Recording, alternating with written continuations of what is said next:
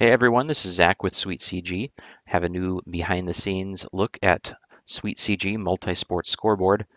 We missed the basketball season, but we are going to be ready to go here very, very soon with baseball and then some of the other spring sports like lacrosse and soccer and things like that. So, going to give you a look at our new and improved baseball user interface and our baseball scorebug, or more graphics package than scorebug. Our graphics packages are so much more than just the bug, which you'll see. So what we've got here, we've redesigned a lot of our game tabs here so you can fit more information in. And what we've got going on is all of your team details. And our initial release won't have it, but we're going to have a way for you to kind of put in some poor man rosters here so that you'll be able to utilize those later on. But that won't be in the initial release. And then you'll be able to import and export those team files at some point in the future. But you'll be able to select your team color and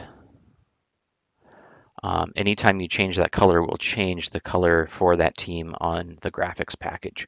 And then we have the match details here where you can put in all of your different information for announcers and a company name, keys to the game, and things like that. The other thing that we'll have here, not in the initial release, but shortly thereafter, will be our sponsors. So that you'll be able to pull off individual sponsors as well as have a rotating sponsor carousel that can be up as a separate bug throughout the game. So let's take a look at the bug. The first thing I'm going to show you is the matchup graphic.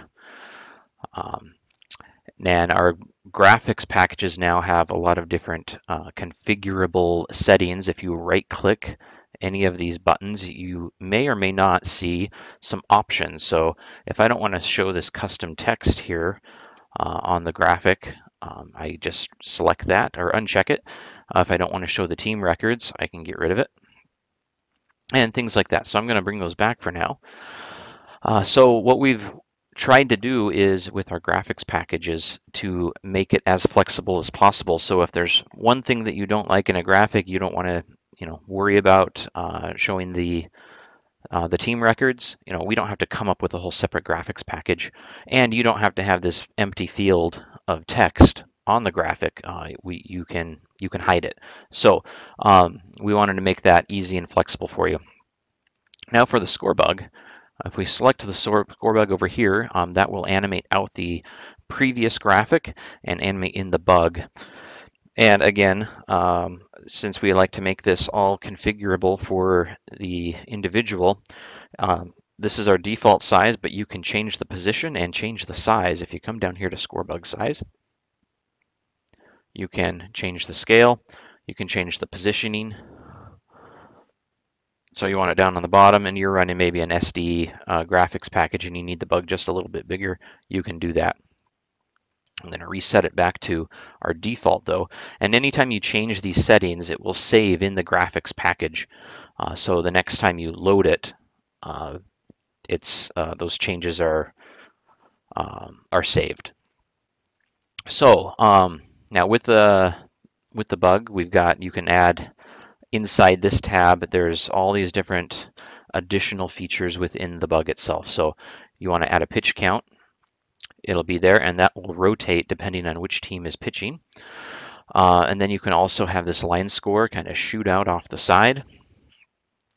And this line score will, in fact, what I'll do here, I'm going to show you the big line score that you can use for in between innings or as the final graphic. The little line score on the bug will function the same way. The innings here will grow up to 12 innings, and so what you'll see here is as you add innings, you'll see 10th, 11th, and 12th, and the borders here will extend out and it stays centered on the screen. And then after the 12th inning, we'll start dropping previous innings. So you'll always see 12 innings or the most recent 12 innings. And then when you select the game as final, You get prompted to verify you want to do that, and then that will actually change that status to final. And if you accidentally do that, you can always click that again to go back into in-game status. All right. The other thing while I'm here, we got keys to the game. And then within these, if you run these in your pregame and then later during, I don't know, the 7th inning stretch or whatever, you can right click these and you can go through with your announcers. If they were successful at the first key and the third key, but not the second, then you can right click those to highlight them into a different color. So, and these types of graphics you'll find in all of our different graphics packages. So football, basketball, lacrosse, soccer, all of those will have the similar type of options. All right, let's go back to the scorebook. I'm going to increase the size here just a little bit for this demonstration. What you'll see here is the NDI feed that we generate with our internal graphics system. So any NDI capable system on your network will be able to access this graphic feed. Getting over here to the controls,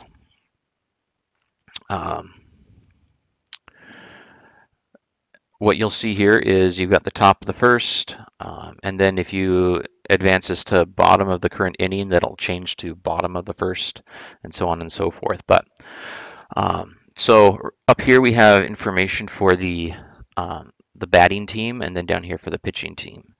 So these drop downs right here are not functional yet. I was telling you earlier, we'll be able to have players listed here, and eventually, when we implement that feature, then you'll be able to select players here. So the player that's batting, you would click them, and your roster would show up, and you would select them, and then you would be able to click this little tab, and that player would show up.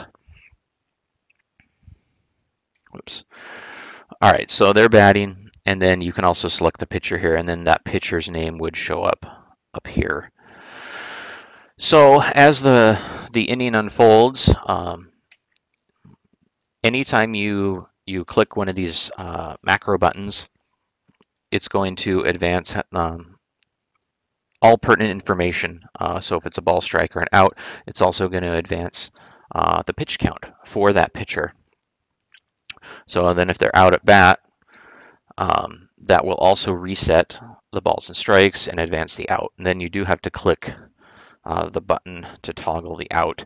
Eventually we will automate that process so you don't have to click the out button, but the initial release will not have that automation piece to it.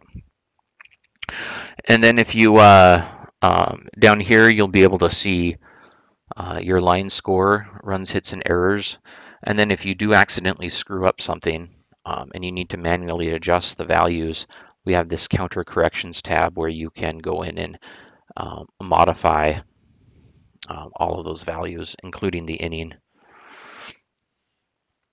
We do have a clock here. The idea here is you can,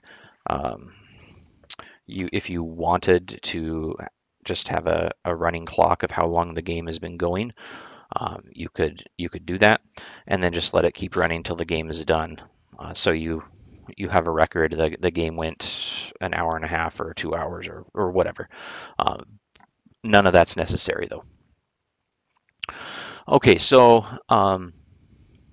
if the player gets a hit and they advance to a base, then you can use these buttons here to toggle the different bases. And when you get to the end of that first half, or the top half of the inning, you select bottom of the current inning. Are you sure? Click OK, and then that's going to reset all of your pitch count. And you'll notice here that the pitcher then changes back to 0, and then the background changes color to match the pitching team color. And then you go through all of that again. When you'll see here on the line score now we have a 0 listed here, and all of these are blank. And then when you advance to the next inning. And if you look at that line score again, now you'll see that you have a 0 there. And when you get to the bottom of the second inning, then a 0 appears there. Some other things you can do over here, you can show your broadcast team. And we have over here in our match details, you can have 3 different announcers. But let's say you only had 1 announcer or 2. Well, what you can do is right click the graphic and you can say, oh, I've only got 2 announcers, oh, I've only got 1. And then you can even, so we've got these in the gold color here is their Twitter field. But if you wanted to just use that instead for their announcer title, so whether they're the play-by-play or the analyst or whatever, you could do that. But if you don't even want to show that, then you could just get rid of that, and that will increase the font size for them.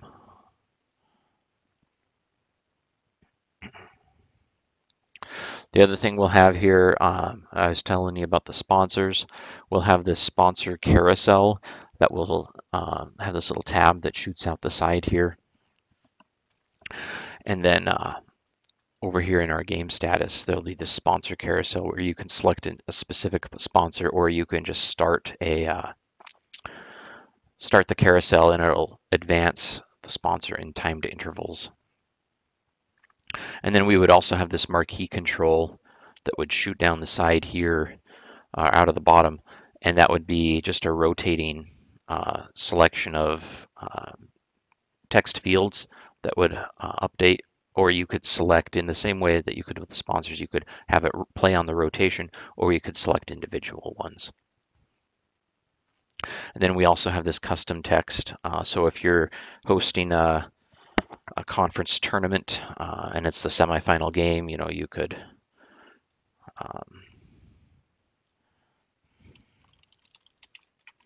conference